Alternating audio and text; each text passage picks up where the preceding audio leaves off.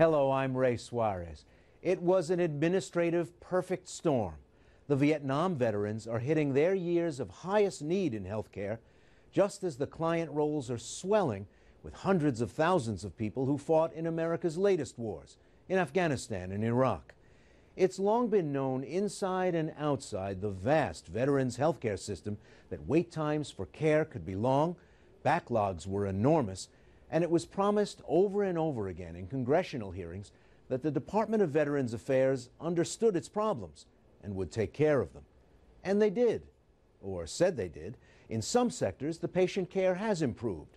The backlog of cases and the waits for an appointment or treatment did get better, while in poor-performing regions, they reportedly hit their targets by cooking the books, by manipulating the dates recorded between the time a vet asked for treatment and when he actually got it. Now Congress is looking at dysfunction in the enormous veterans healthcare system and summoned the cabinet secretary in charge, retired General Eric Shinseki, to testify. Veterans Affairs Secretary General Eric Shinseki promised the Senate committee overseeing the VA he would get answers to the recent allegations of secret waiting lists at veterans hospitals. Any adverse incident like this makes me mad as hell. I could use stronger language here, Mr. Chairman, but in deference to the committee, I won't. But at the same time, it also saddens me. The former four-star Army General Shinseki has been under pressure now for weeks. I asked the Secretary to submit his resignation, and I asked President Obama to accept that resignation. A veterans health care system in Phoenix may have gamed the reporting while delaying treatments, and those delays may have caused more than 40 deaths. The charges underscore a crisis in the veterans benefits system. Shinseki says he's worked tirelessly to cut bureaucracy and address backlogs. Over 5 years, we've enrolled 2 million more veterans. We didn't simply go after the backlog just to end what was then, 5 years ago, a set of claims. We also acknowledged that we hadn't done very well by veterans of previous conflicts. But some veterans disagree, saying it's common to wait weeks for an appointment. One of those vets is Mark Craney, whose unit in Vietnam was exposed to Agent Orange, a chemical that can cause severe nerve damage. Well, there's promises, there's out-and-out promises from the military that they would care for us. Last spring, Craney's doctor recommended an urgent operation to treat his glaucoma. It was probably at least 4 months before I got to see the VA eye doctor. By the time he got the surgery, it was too late. I can't read, I can't see street signs. I can see colors and shapes. I can't see much in low light. In San Antonio, Texas, one Veterans Affairs scheduling clerk came forward to Al-Jazeera America and said he was ordered to hide patient wait times. There are a number of clerks that would substantiate the scheduling that I have claimed in the coaching of us changing those dates to make it look like the VA had a shorter wait time. Senate Veterans Affairs Committee Chairman Bernie Sanders pressed General Shinseki at the hearing, asking if an institutional cover-up is in effect right now, and if it's part of a larger culture problem at the VA. That this is not new news. That this is not new news. That these concerns did not arise yesterday, they did not arise in Phoenix, but in fact there have been reports by the Inspector General, by the General Accounting Office on numerous occasions about problems having to do with scheduling and with waiting lists. But Shinseki insisted that as a wounded Vietnam veteran himself, he would not stand for gaming if it's true. The standard practice at the VA seems to be to hide the truth in order to look good. That has got to change once and for all, and I want to know how you're going to get your medical directors and your network leaders to tell you, whether it's through this survey or in the future, when they have a problem and will work with you to address it, rather than pursuing these secret lists and playing games with these wait times. Well, Senator, if there's anything that gets me angrier than just hearing allegations is to hear you tell me that we have folks that can't be truthful because they think the system doesn't allow it. Right. You know, trust is an important aspect of everything we do here, and has been in my previous life as well. And in order to do that, we have to be transparent, and we have to hold people accountable. Shinseki also said only President Barack Obama could convince him to give up his post, helping all wounded veterans. Do you believe that you're ultimately responsible for all this? I intend to continue this mission until I've satisfied either that goal or I'm told by the Commander-in-Chief that my time has been served. The president has assigned Rob Neighbors, one of his closest advisors, to oversee a review of Veterans Affairs policies. The result of an audit by the Inspector General of the VA is expected in the coming weeks.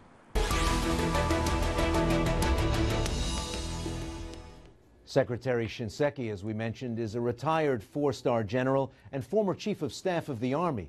He's rejected calls to resign and pledged in interviews to get to the bottom of the systemic problems at the VA. What is it that's plaguing this key and politically sensitive federal government operation? That's this edition of Inside Story. To help us look inside the medical system, now responsible for the care of millions of men and women, we're joined by Louis Celli, the legislative director of the American Legion, Lawrence Korb, a Vietnam veteran and senior fellow at the Center for American Progress, and Richard Allen Smith, a veteran of the war in Afghanistan and former VA staff member. Louis Celli, let me start with you. You saw Senator Sanders open his questioning by saying, this is not new news. Hasn't the Department of Veterans Affairs promised to roll up these problems when they've erupted in the past? Ray, that's correct. And the American Legion has been tracking this issue for many years. We've testified about it on several different occasions. We brought it up in the past. And when the Phoenix scandal hit, that's when the American Legion finally decided to speak out. It wasn't because of Phoenix. It was because of a systemic breakdown in the leadership of the Department of Veteran Affairs. As a matter of fact, the American Legion had come out strongly to defend Secretary Shinseki just a year ago through a Time magazine article that called for his resignation. And the American Legion stepped up and said, no, we think that he's doing some good things. We want to give him a little bit more of an opportunity to fix these problems. And then when these scandals started to break out, we finally had to reassess, and our leadership got together, they voted, and our members decided that it was really time for new leadership at the Department of Veteran Affairs. According to your own investigations at the American Legion, it's not just Phoenix, is it? It's several other centers as well. It's true. It's not just Phoenix. And the other centers now, in addition to our investigation, have come out on their own. There have been several whistleblowers across the country. Now that Phoenix is broke and the American Legion has spoke out, it's encouraged other whistleblowers to come forward. Lawrence Korb, not only did you serve in uniform, but you're a former Assistant Secretary of Defense. You know about big operations, big institutions, and big systems. Is fixing the Veterans Administration as easy as sometimes congressional hearings make it sound? No, it's not. And you've got to remember that when we went to war in Iraq and Afghanistan, we thought those wars were going to be short. The administration called them a cakewalk. When General Shinseki said, you know, it's going to be a long war, you need a lot of troops, they said he doesn't know what he's talking about and basically sidelined him. So General Shinseki's been playing catch-up ball because since we didn't plan for the long wars, nor did we plan for what we call, you know, mental problems or PTSD, the numbers were much greater than they thought. And then, of course, as the run-up pointed out, us old Vietnam veterans are getting older and we're coming in, so the two came together. And I think if you take a look at it, he has reduced the number of claims that he inherited. He has reduced the waiting times. We need an IG, Inspector General investigation, to find out if these were individuals who were acting on orders or were basically worried about their own careers. And I think that's what we need to find out before we say you should go. I mean, you know, for example, we didn't ask the Secretary of Defense to resign when that Walter Reed scandal came out in 2007. Richard Smith, Tell us what it was like actually getting care. You're one of those new generation of veterans flooding through the doors, looking for help for a variety of problems. Was it easy to use the system? Yeah, it was for me. And I think one thing that needs to be clear, and American Legion testified this on the Hill, no one is criticizing the quality of care delivered by the Department of Veterans Affairs. What we have here is a problem of access to that care.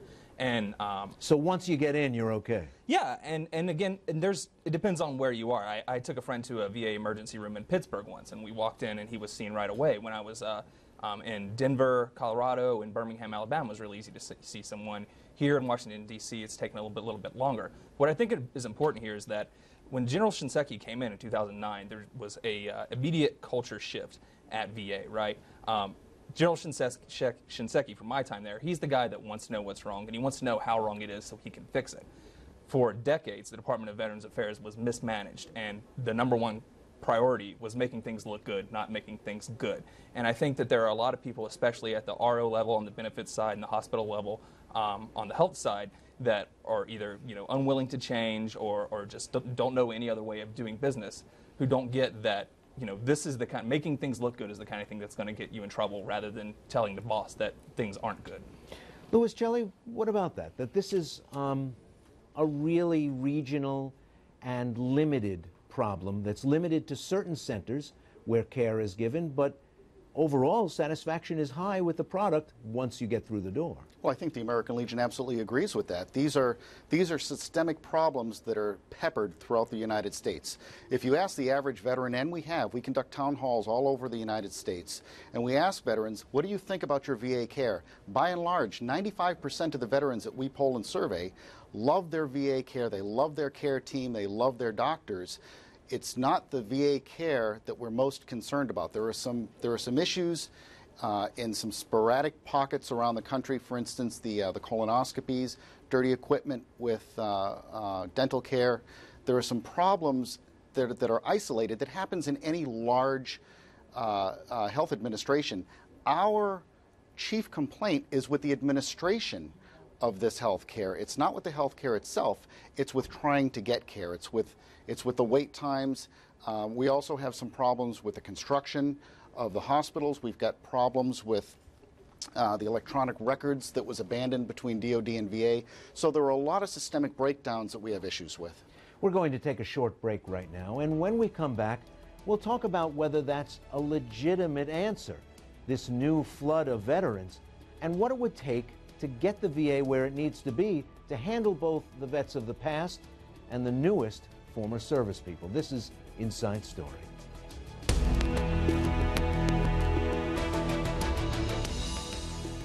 Welcome back to Inside Story. I'm Ray Suarez.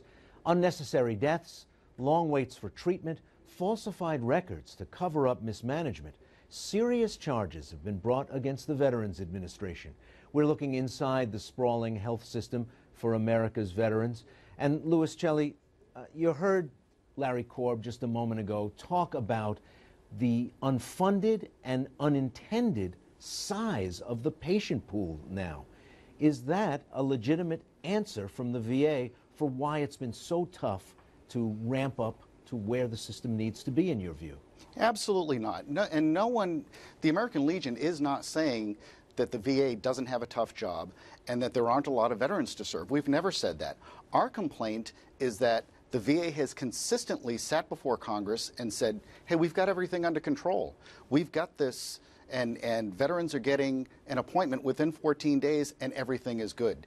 And Congress keeps coming back and saying, are you sure? Because we'll give you more resources if that's what you're looking for. And they say, no, we're good. But the truth of the matter is that they're hiding a wait list. So the question now becomes, if they open that hidden wait list and they dump everybody into the system, will the VA then be overrun? Will they then say, we just don't have enough resources to see all these veterans? It's arguable they're overrun now. In the last 3 years, primary care visits rose by 50%, and the number of doctors on staff to handle them rose by 9%.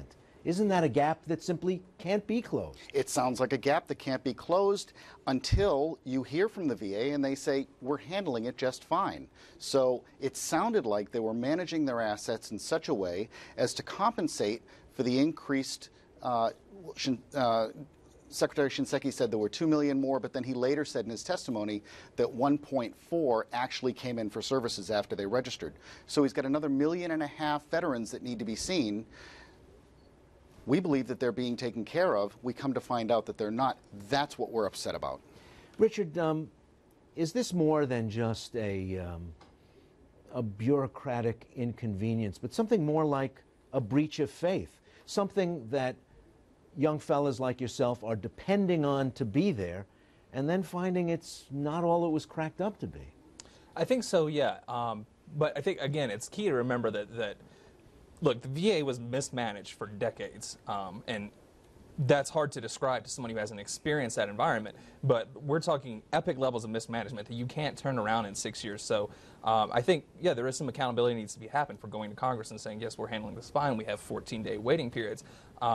But if there's still a culture at the bottom that's reporting up the chain that, yes, we've got it under control, General Shinseki, I mean, what's he going to do but go and say, yes, we got it under control? His subordinates. But I'm really asking about when you're transitioning out of uniform.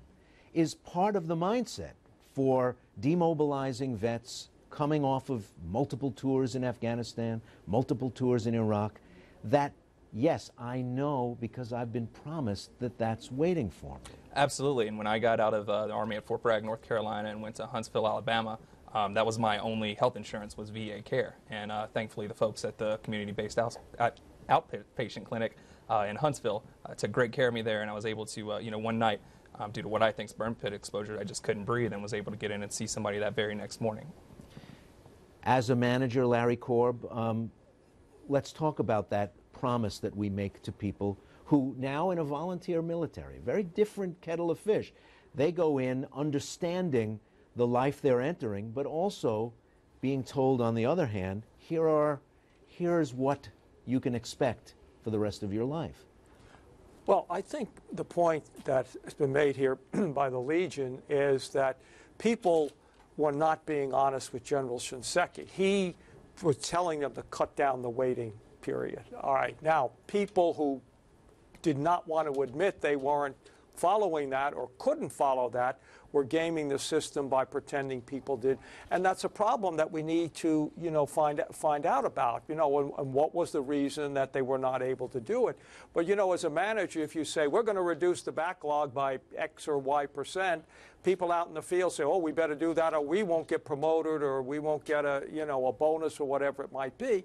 And they're not as honest as they should be. And that's, I think, what we're finding out now. And that's why I think, General Shinseki said, I'm mad as hell. Because, he's used to the Army where people don't do that, usually. And I guess he just couldn't believe that people might do that. And we'll find out how bad. I mean, we've heard a couple of whistleblowers, and, that's why we have the Inspector General looking at it. But the acting Inspector General, when he testified, seemed to say it's not as bad as some people are claiming it to be. The Legion identified several top executives who collected sizable bonuses for hitting targets that it now appears they didn't hit. They gamed the system, and they should be held accountable for it. But you can't say, well, because people within the system, you got hundreds of thousands of employees, do something they shouldn't. You got to blame the person, on the top. Well, Louis Celli, can you know if someone below you is lying to you? I certainly hope so, and I would certainly hope that I would know if the job wasn't getting done. And if the job wasn't getting done, I would have to root it back to find out where it wasn't getting done. And then when I was receiving answers telling me it was getting done, I mean, that's what leadership's all about. Who here is going to be held accountable? You can't hold the people who are lying accountable if you don't know they're lying. Then when you find out that they're lying, it's your fault. Everything that happens or fails to happen in a military unit, as I'm sure both of my colleagues here know, is the result of the commander and the first sergeant. But what flows up to a man like Eric Shinseki is not guys in casts or holding MRI prescriptions. It's data. And if the data looks good, how are you supposed to know that it's not? Because going back to that point, yeah, the first sergeant and the commander, but you don't leave the chief of staff of the Army if something has happened. I mean, look at the sexual assault problem the military's have. We're not relieving the chiefs. We're looking at the commanders and the units. And yes, you should look at those people, but not the top person. It's very easy to do that. So I agree. There's got to be accountable to the people who are in Phoenix or wherever it is. And going back to Ray's point, if they're telling them, that, you know, things are going well, the wait time, you know, there's several layers in between that should be checking on them. I hear what you're saying, but for years on end, since 2010, at a minimum, Shinseki has heard. There have been memos that have been sent to him and the president explaining exactly what was going on, and yet nothing happened. And when he was asked about that memo today, said he didn't remember seeing it, yet his undersecretary Petzel said, yeah, I do remember that. So which is it? Is Petzel not informing the secretary? And after 4 years, is it his responsibility to know that this is how? Of course it is. Richard, hold that thought. I know you want to jump in there. We're going to take a short break, and when we come back, we'll talk about whether this latest crisis is actually has the potential to break open the monopoly that the VA system holds in some kinds of care. This has been a politically fraught conversation in the past. What about the future? This is Inside Story.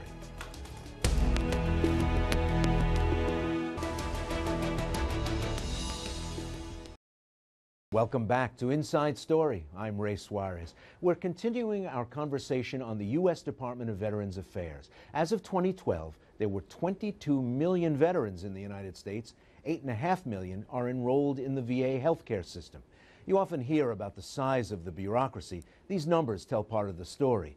There are 56 regional offices for benefit administration, 152 Veterans Administration hospitals, 300 Veterans Centers, 817 community-based outpatient clinics. Richard Allen Smith, you wanted to jump in before the break and answer to what you've been hearing. Go ahead. Yeah, I just want to say, look, we all agree that if people are gaming the system, that's wrong. If veterans are being hurt, that's wrong. But I think we would also all agree that access to care and quality of care is a lot better than it was in 2007, 2008, before General Shinseki took over. And I think it's important that we don't throw the baby out with the bathwater, so to speak. General Shinseki's done an amazing job at modernizing VA, and we need to keep him on board for that. And second, I want to point out that the Legion actually supported an omnibus veteran spending bill that Republicans in Congress spiked. And that bill contained a lot of funding for new medical center constructions and other things that would improve veterans' access to care. So I think, you know, if we're going to talk about holding people accountable, let's hold the folks in Congress accountable that didn't put that funding forward. I want to alight quickly before we go on one issue that's come up from time to time. There have been veterans who've said, look, I can't travel to the nearest center. It's very inconvenient. Or people who've pointed out that providing things like colonoscopies or chest x-rays might be cheaper if you just did it in a portable clinic right near where you live, in an already standing hospital in your neighborhood, rather than traveling to a VA facility. But that's often been scotched. People have said, no, we've already got the infrastructure, we've already have the systems in place. Could we see some rationalization of the way we use these resources, save money, and still deliver the medical care? Right? Oh, I agree that we should. We need to, you know, given, you know, the way we communicate and the internet now, yes, you can do it. And one of the problems they haven't been able to hire enough doctors, even though the money's there, because the VA doesn't pay as well as people in private practice. So no, I think we ought to do that. And then you ought to have the DOD, Department of Defense, and the Veterans Administration healthcare systems together too. That would also help. Louis Celli? I agree with that. And as far as remote care, you know, the VA has been instrumental in instituting rural care initiatives. They have telehealth. They have the C-Box. These are things that the American Legion has constantly lobbied for. And in addition to that, you talked a little bit about the cost. The VA is more cost-effective than any other program. So keeping the VA in place actually saves money. Just before we go, quick yes or no, do you think General Shinseki's job is in danger? Is he going to stay till the end of the administration? I certainly hope he does. I think VA's in great hands. I know you hope he does. Is he? Yes. I think he will. I think after today he's gone. Really? I think he's gone. I think he had a shot. Today's performance before Congress, I don't think he had the answers that Congress was looking for. I think that he and Undersecretary Petzel came unprepared. I was embarrassed for him because he didn't have the answers that Congress was looking for on very simple questions like, is this a performance review that will earn them money? He said he didn't know. I think that the administration's had it. That brings us to the end of this edition of Inside Story. Thanks for being with us. The program may be over, but the conversation continues. We want to hear what you think about the issues raised on this or any day's show. You can log on to our Facebook page. You can send us your thoughts on Twitter. Our handle is AJ Inside Story AM. You can reach me directly at Ray Suarez News. We'll see you for the next Inside Story. In Washington, I'm Ray Suarez.